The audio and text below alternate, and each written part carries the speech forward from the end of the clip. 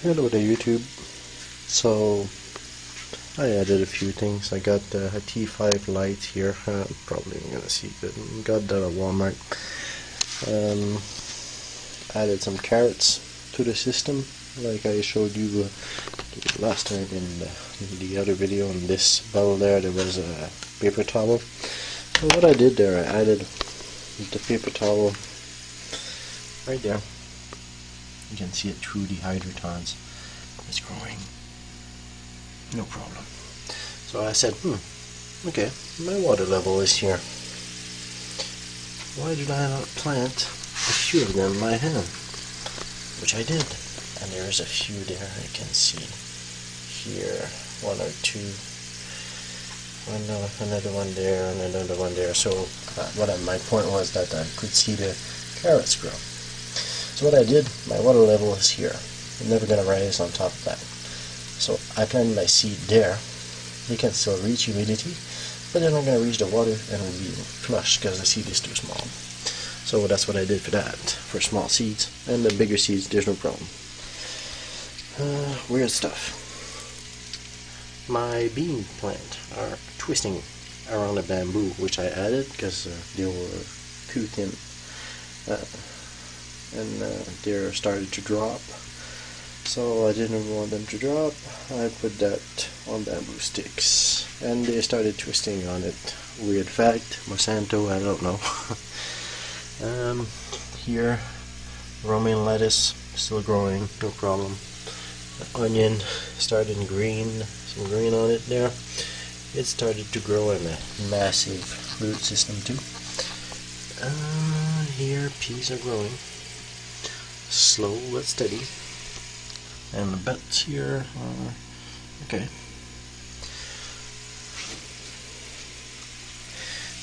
Beets here.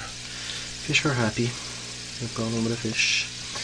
I changed the bubbler there on the side, so it's making a wall for them. They're running in circle all the time. Right now they're shy because I'm right in front of it. They're all parked there, waiting for me to go away. It won't be long, guys. And that's it. Feeding them once a day. Didn't add anything ppm wise. We're at 300 or whatnot. At pH 7. Nothing really changed on that side. If I see that this is not growing any stronger there,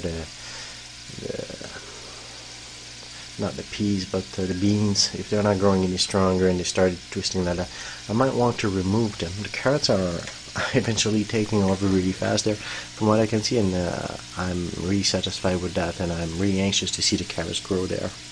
I want to see that growing live, and that would be really interesting since the back is transparent plastics. We're going to be able to see that, and this is very interesting for anyone who's growing a plant to see a carrot growing live there. But that's what it is for now. I did a bunch of things regarding that, a few change, nothing drastic. I'm monitoring my system. Once in a while I'm checking the ppm and the pH. It don't move that much.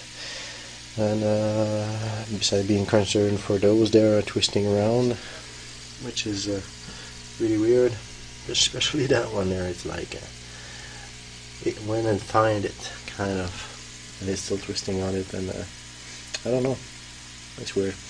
Anyway, yeah, my friend told me Monsanto. I was like, no. But anyway, this is definitely something that I'm looking forward to. Working or not working, I'm really anxious to see if it's going to go any further. Light should be getting those plants more lights. Maybe it's going to help. I'm going to try that out for a few weeks, see if it's giving anything a difference.